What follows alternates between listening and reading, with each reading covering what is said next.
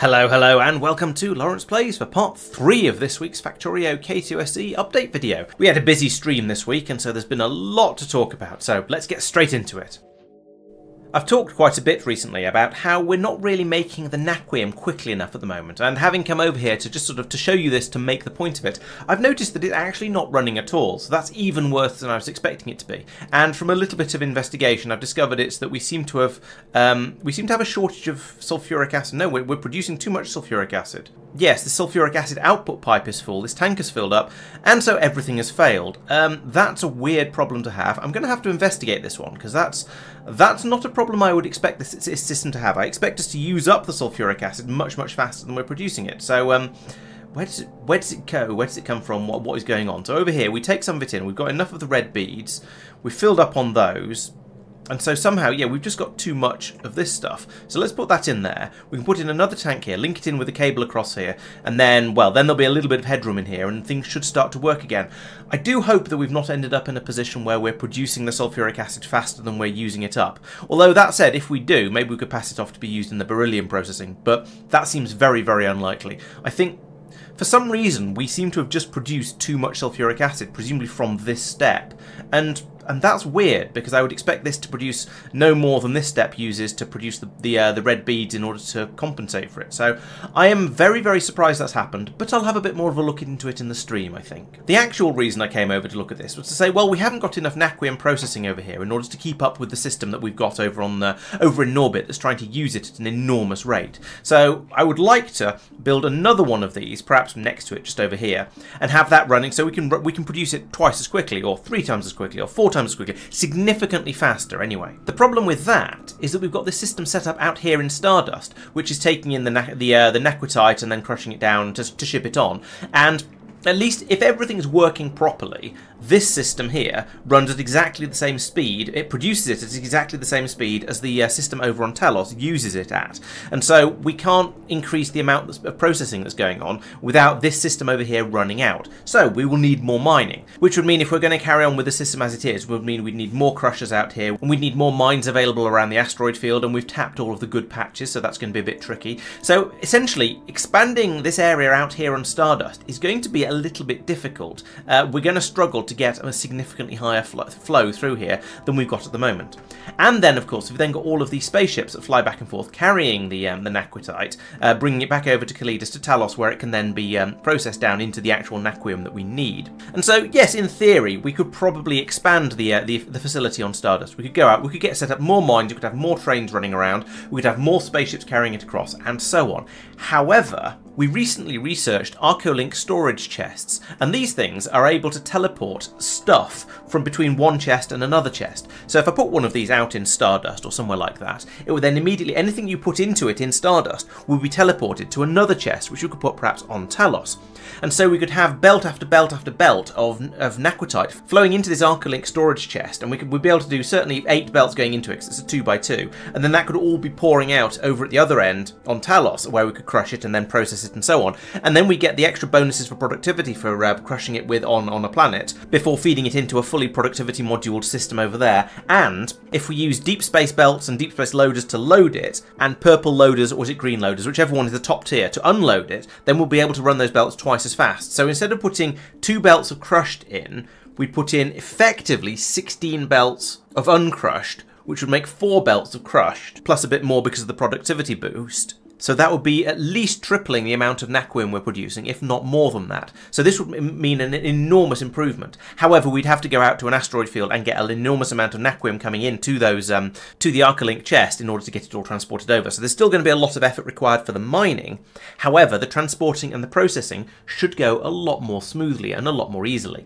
Now, I say 8 belts going in. That's not quite true. It would actually have to be 7, because we would still need to take iron and sulfur out to the other end in order to turn that into the acid that's required to do the mining. However, even with that, that's still going to be significantly better than it is at the moment. And as we've seen, pulverizers can take 4 modules, so that means we'll get a plus 56% boost on the productivity of these machines, and therefore that's going to more than make up for having to have 1 belt go back out the other way. 7 belts going in and then dividing that by 4 but multiplying it by the 1.56 productivity from here would get us 2.73 belts worth of crushed effectively, which is slightly more than we have at the moment. However, if we upgrade that to deep space belts, then we get 5.46, almost 5.5 belts worth coming out compared to the 2 we've got at the moment. So that is almost 3 times the amount coming out at the other end. So I think this would be a very, very worthwhile upgrade for us. And so this is the plan. So I've started putting things together a little bit to make the arcolink devices. And as you can see, this requires quite a lot of stuff. These are expensive things, but then given how powerful they are, you kind of expect that. That would make sense. So we need some of these dynamic emitters, and we've talked about these in the last couple of videos. Those are waiting for us to have an enormous number of quantum processors. Once we've got those, we'll be able to make the dynamic emitters and then chuck them in the box here, and hopefully things will work out quite nicely there. It requires naquium processors. Now we've got a reasonable number of those being produced, so that is not a problem. It requires nanomaterial, but sure, we've got that on the belts over here. Same with the lattice pressure vessels; those are coming in on the same belt. And we also need the heavy assemblies again on the belt. That's just iridium; it's fine. We've got plenty of that now. We're also going to need 20 antimatter canisters. Again, they're not cheap, but we've got quite a lot of them being made. Finally, this is the one and only sink in the game for arcospheres. So in every other case, every other arcosphere recipe, I think, citation needed, when you take in the arcospheres to make the thing, the arcospheres are merely a catalyst. They may get altered into a different type of arcosphere, but they'll be spat out at the other end as another form of arcosphere, and you can then do folding and inverting to get them back to where you started from. However, making arcolink storages does not do that. You do not get them back again. As you can see here from the recipe, they just get completely used up. So I want to make sure that we've got a decent number of arcospheres before we actually go in and do this, and I want them to be the last thing we grab because they might as well be. So I'm at the moment, this is just waiting here happily. Mike has given me the green light for this to go ahead and make 2 arcolink storage devices, so to steal 20 arcospheres, although he has asked me to take them out relatively slowly rather than just going in and gathering an enormous handfuls of lambdas in order to let the system and the stirring and the inverting and the folding sort of get everything back to reasonably balanced rather than just throwing it into a massive tiz. So that seems fair enough. So I'll go over there, I'll grab 1 or 2 out, I'll grab then give it some time to settle, grab a few more, and so on until I've got the 20 we're going to need, because I'm going to need 2 of these chests, 1 to go at each end. The final ingredient, the self-sealing gel, is not something we had until now, so I've had to start making that, and that's not been too bad. It's a biological thing really, so I've been making it over here. And as you can see, this pulls in the vitalic reagent, which is always a problem. We seem to have a shortage of that, but at the moment, up here at least, it seems to be absolutely fine. We've also got the vitalic epoxy coming in. That's the light green bottles down here. Those are passed into the machine, along with some cryonite. Now, cryonite we didn't actually have over here, so I've had to chuck in an additional station here and then wire it up to request the cryonite trains we need. This is slightly more complicated than most stations. Normally, you just put in a station, you say, yes, I would like some cryonite, and then you have a system to either set the train limit or to turn the station off when it's got enough.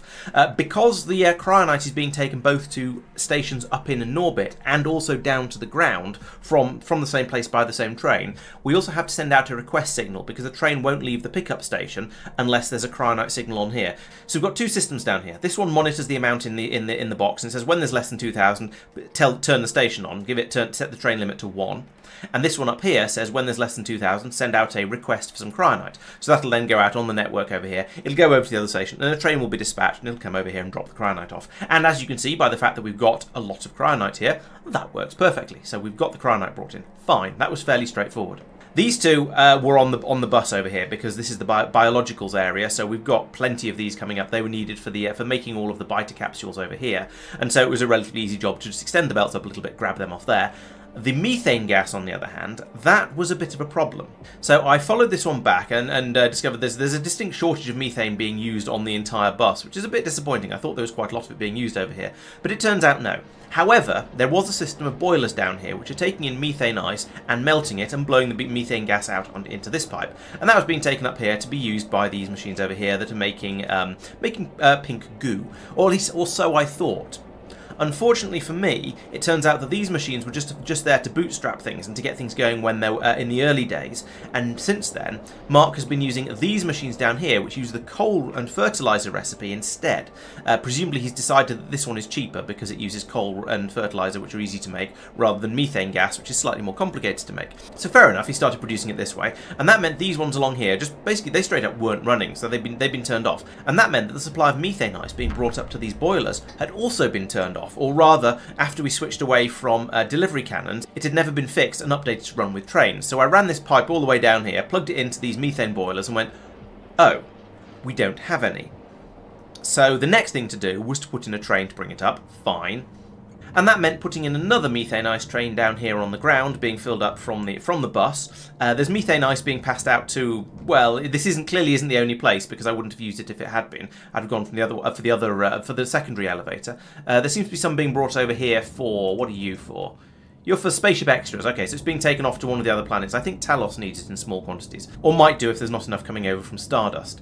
It doesn't seem to at the moment. Note that whilst the belt running along here is completely empty, this one is completely full. So we've not taken any through since then. However, it does seem that we have a massive shortage of the methane ice over here. I guess it's being brought over from Big Rid, because that would be the only other input for this system. But I don't know where it actually goes after that. So I think that's something I should probably look into. Because as I said, we've run out here. And that means that eventually we'll run out up here because we'll use it all, and then it'll all get melted over here, and eventually, in a very, very long time, we'll run out of self-sealing gel. Now, at the moment, the only thing we're using the self-sealing gel for is making arcolink storage devices, so there's not going to be a great deal of demand for it. In fact, there's more than enough in this chest already to keep us going for more than we'll ever make. However, I'm sure there's going to be other things that use it. So we can see here, if we ever want to make Prod Mods 8, we're going to need it for that. Behemoth capsules will need it for as well. Now, I can't see us wanting those. I can't see us really wanting the life support 4 either. It makes your life support packs last a bit longer, so you don't have to worry about going back and replenishing them quite so often, but I don't think it's really going to be worth it, especially as it also costs an Aquarium Tesseracts. Arcolink storage I've mentioned. Med packs we just don't use. Planetary teleporters, now that's interesting. It doesn't require a lot of them. We don't really seem to use planetary teleporters because, well, we haven't unlocked them yet, but I don't really think they'd be all that useful because we have the navigation satellite, and I think these are just for moving, yes, these are for moving players around on the same surface. If we could use those to teleport from one planet to another, that would be amazing, and we'd put one on every single planet, but they can't do that, so probably not worth it. The Mark IV thruster suits could be quite nice, but it only takes one self-sealing gel, and there's only 4 of us playing, so there's not a lot, again, not a lot of those required. And also you can destroy it, but we're not going to make it to destroy it. So as you can see, there's not a great deal of demand in here, with the possible exception of the Productivity Module 8, which does admittedly use 180 of them. We might make a few of those to go in the science labs. I suspect we probably won't use them anywhere else. I don't think we're even using Prod 7s for the Naquium processing, and that's probably the most expensive and the second most important place to have high-level productivity modules at the moment. So I don't think we'll use very many of those, but you never know. If we do, we're going to need to go out and find some more methane. So I've got a little bit distracted going through there, but that is essentially what I was here to talk about. We've now nearly started making arcolink storage devices, and as I was saying, once we start upgrading the Naquium production, I'll come over here, I'll hand feed in the right number of arcospheres, because we certainly don't want to have them just sitting in a box over here when they could be being used for something much more useful. So we're going to hand feed that with exactly the right number of the lambdas, and then it can make the chests, and then we can go out and set up the extra Naquium supplies, and we'll see how that goes. I feel like I look at Kothar pretty much every week and say, this week Mike has fixed Kothar so that everything is working perfectly, and we're getting huge amounts of iridium through. And then every week he proves me wrong by going in and finding something else that's broken. This week, we discovered that Kothar had run out of mineral water, and after tracing the problem back a little bit, we discovered that one of the Kothar ships was missing this output pipe across the bottom here. So when the ship lands, it can be filled up with mineral water with these 3 pumps that pump it across into the tank over here.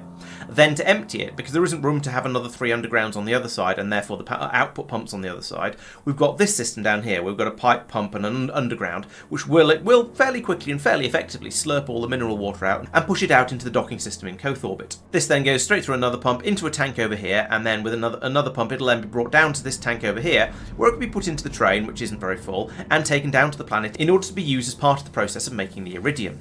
So because one of the spaceships wasn't unloading, we're not quite sure why it was working, because we thought we were fairly tight on the amount of mineral water we needed, and therefore if there was a shortage of it, then we would have a problem. However, it seems that having one of the ships working meant it was able to bring enough over that presumably each time the pair of ships went, the amount of mineral water only went down by a relatively small amount each time. And so it took quite a while for it to fail, and so that's why we didn't notice for quite a long time. However, as you can see, the system has stopped It seems to be because we've run out of enriched vulcanite, which is an odd thing to run out of given everything else I was saying.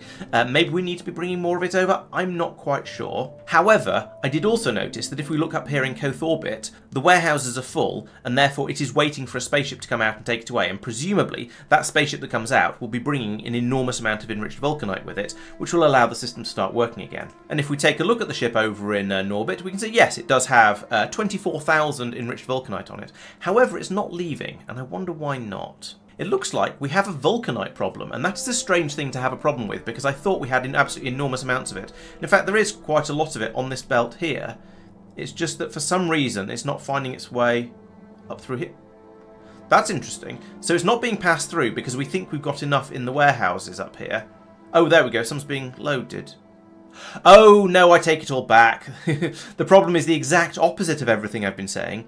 The spaceship is not departing because it's still got lots of iridium in it. It's been too successful. Well, too successful. No, it's working really, really well. So we've got this warehouse is full, this warehouse is full, these warehouses are full. Therefore, the spaceship is not able to unload properly. Therefore, it didn't have room to load enough vulcanite in, although now it has. It's now put enough vulcanite in, so it could leave if it finished unloading. And so we're just waiting for us to actually use some of the iridium, finish unloading this, and then the ship can depart again. So there's actually no problems here. We're just a victim of our own success. The spaceships have stopped flying because we have enough of everything. So it's working perfectly. Yeah, no complaints there at all, apart from to my observational skills. But I'll blame that on the couple of beers I had at the theatre.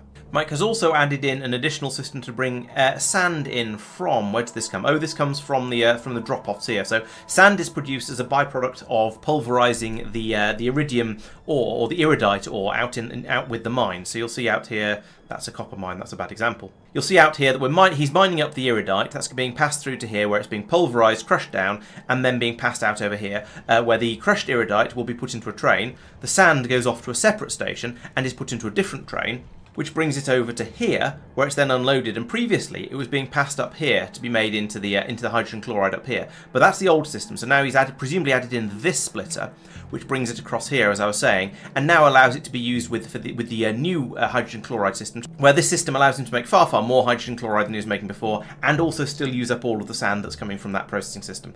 Possibly there should be a priority on this splitter over here, but I imagine it probably doesn't really matter. It's very hard to tell what's going on, given the system is completely stopped because it's filled everything up and therefore can't run anymore. And so this means the iridium system does seem to be finished and working, so hopefully I won't have another thing to report on it next week. I mean, I don't know if we'll be able to run through all of the iridium we've made in the next stream. We'll see how that goes.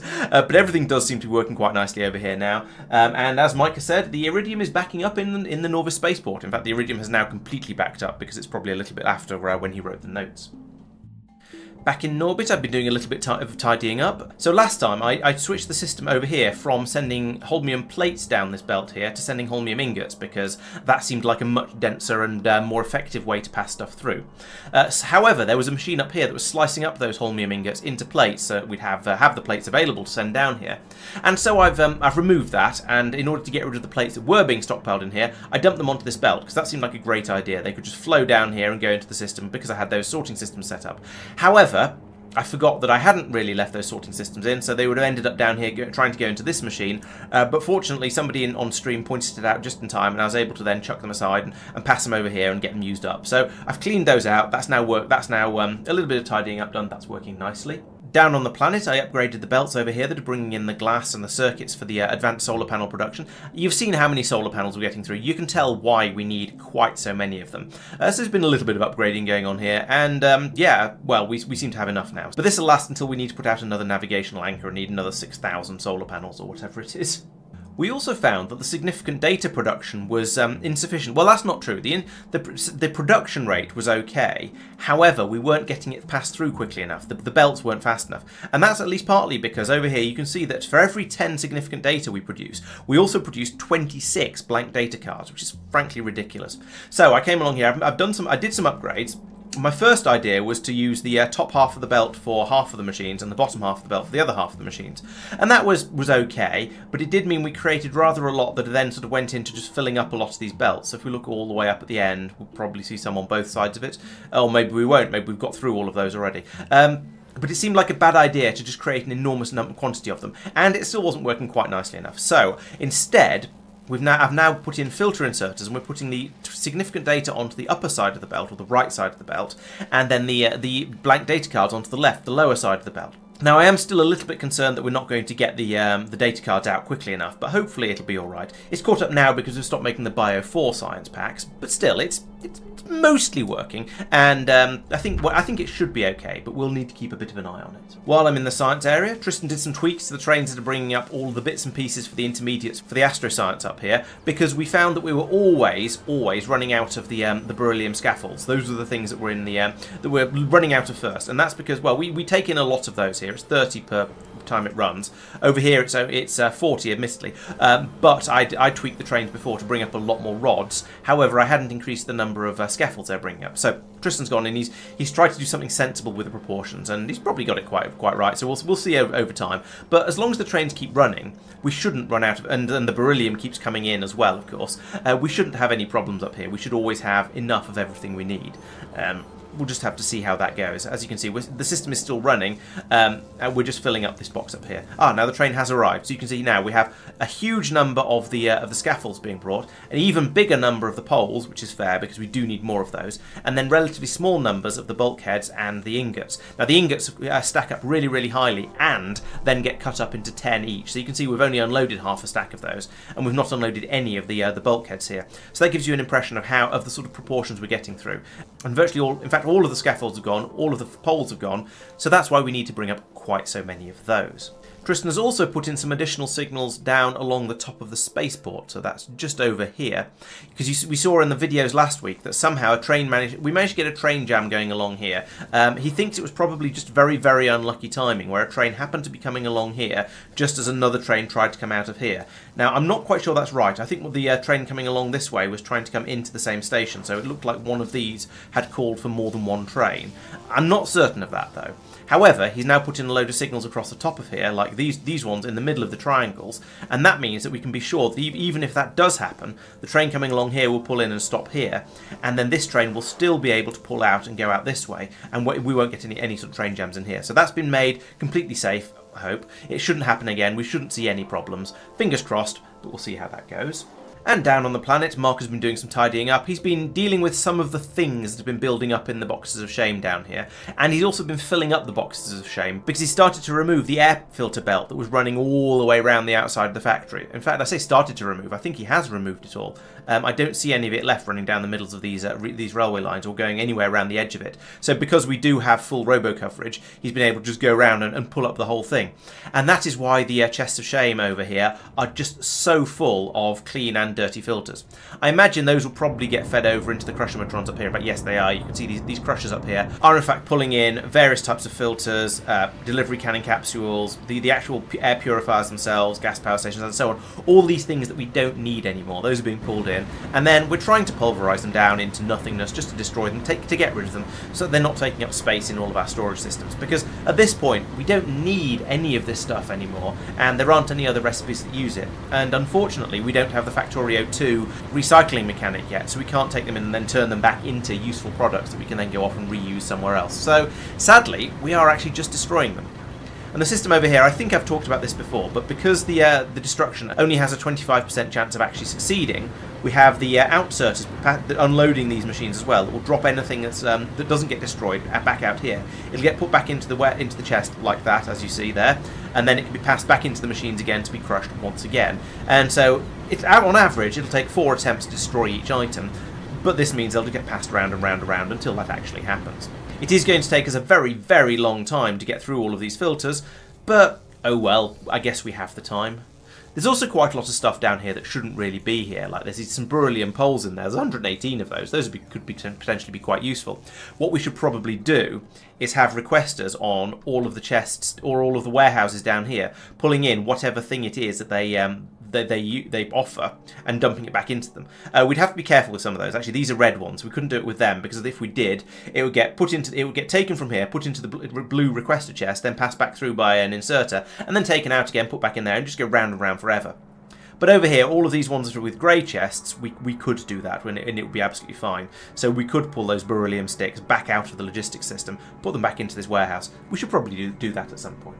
Marc has also sorted out an issue with the iron and steel system. We realised, and when I say we, it was he noticed it, and I actually, rather embarrassingly, I sort of noticed it on the graph, but then it didn't really register with me until later on when Marc said there'd been a problem with it, and I went, oh. I sort of noticed that the iron and steel ingots looked a bit low, but then somehow I got distracted by something else and I never said anything about it. So that was a little bit bad. But this meant that for rather a long time, for about 2 hours across here, we weren't making any iron or steel, and you can see that we normally need quite a lot of it. And now that the system is up and running again, we're making it quite solidly while we try and fill the buffers up and catch up again.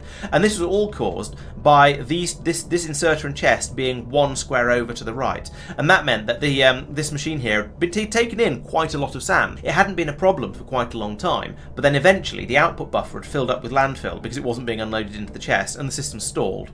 And then Marc came over and went, what? And moved it back over so it actually started working again. So yeah, this system over here, it's still running quite happily, but it's making, oh okay, we've caught up on the iron, we're still making a bit of steel, but down here at the bottom you can see that this warehouse is nearly full, so we've very nearly caught up. I think Marc said that the reason he noticed that it had failed was because the wood wasn't getting taken away and wasn't getting used up at the rate he was expecting it to, because wood is supposed to come over here and be turned into charcoal in order to then be turned into steel. I also just noticed that somebody has relabeled the wood drop-off station as Woo! So that's fun. Finally, Marc has been keeping a general eye on all the systems down here on Big Rig just to make sure that they're, you know, working properly. It looks at the moment like we have about half of the vitamelange extract going off this way and half of it going up this way, so half of it's going around here to be made into vitalic acid and then presumably scrubbers as well as we need them, and then the other half is going up here to be made into the vitalic reagent, that thing that we are always short of, and yeah, that is flowing, so we are, presumably this means we are using it up about as fast as we're making it at the moment. So out of all the vitamelange things, this seems to be the concern. And looking at the graphs, yeah, we can see that the consumption rate is much higher than the production rate, so we do have a problem here. This is going to need to be expanded even further, I'm afraid, Marc. There's a lot of it already, I know, but apparently we're using it up a lot faster than we're producing it. I get a lot of that is going to be for making modules for all of our tier 6 productivity everything's out there. But then a lot of it is also going into science and other things too, so it is just a little bit of a problem at the moment. We need more of it than we can get. Speaking of science and researchers, we've done long-range star mapping 18 and 19. That's given us those two on the list up here that I was pointing out in the first video. A couple of interesting things down at the bottom here: man with sword and pie. So those were relevant. I won't talk any more about that because of risk of spoilers, but I did talk about them quite a bit in the first video of this week's set. We've researched the portable singularity reactor. So this is presumably the portable version of the singularity reactor. Funny that. And this will be something you can stick in your armor, and it will generate a certain amount of power for you. As you can see here, it will produce a maximum of 4 megawatts. How does that compare to other ones? So 4 megawatts from the portable singularity reactor, 3.2 megawatts from the portable fusion reactor, and 2.4 megawatts from the portable nuclear reactor. So that's not really that big of much of a difference in each one. I mean, I would expect it to at least double for each step you go up through there, but no, apparently not. Still going to be better than the pathetic 1.2 megawatts you get out of the RTG Mark II, and the 800 kilowatts you get out of the RTG Mark I. And then we can carry on down to 540 kilowatts, 200 kilowatts, and then 12. Oh, there's 12 megawatts from the energy absorber. Can you put that in a personal grid? I think you can. Yes, you can. All right, that's probably the best one to use then. Generally, just charge your armor up off the normal power grid. That'd be much better. But yeah, you can see that a lot of these, they're sort of almost double. So that goes from 200 to 540. That's almost tripling. Then 540 to 800. Well, if that one went 2.4, then that'd be 800. So that'd be a double. 1.2. That's only an extra 50%. So it's getting a little bit stingy at that point. Then you get a double out of it, but then then it's only another 50%, and then it's only another 25%. So it's getting a little bit, yeah, the upper range is getting a little bit stingy over here, but it doesn't really matter because we don't need that much power in our suits anyway, because most of the time we're not going out and using them very much. We're just doing everything with the navigation satellite. And finally, we are still working on mining productivity to 12. This has been an on and off one for quite a long time, where we've been going, oh, we've run out of energy science, or oh, we've run out of astroscience. Let's do a bit more of the mining productivity 12. Because as you can see, it takes 31,000 science packs, and it does take the Bio 4s, which are, you know, fairly expensive. So we're taking, yeah, it's a lot of science packs required. It's a big research. But you do get mining productivity out of it, which is very valuable, very worth having. Although, you know, thinking about it, how long do you have to have mining productivity 12 for before the extra ore you get from that makes up for the amount of ore and everything else that was required to make all of those science packs? And I'm not sure what the answer is, and I'm not going to do the maths, because it might be depressing if we work out we'll never actually make a net profit on it. And also it requires a bit too much thinking, and nobody wants to watch me do that. And so that brings us to the end of the episode. Thank you very much for watching, as ever. We'll be back on Monday, also known as tomorrow, for the next stream in the series, where I shall be poking some more at the beryllium, and then if I'm lucky I'll go off and have a look at the naquium. We'll see how that goes. That'll be at 7:30 PM UK time as normal. Then on Wednesday I'll be back for some more Satisfactory, where I'm going to be, well, I've got the nuclear power up and running, so now it's a bit more of the things that aren't actually science packs but might as well be. And then next weekend we'll have some more of these update videos as usual. So thank you very much for watching, hope you've enjoyed the video, and I'll see you next time. Bye bye.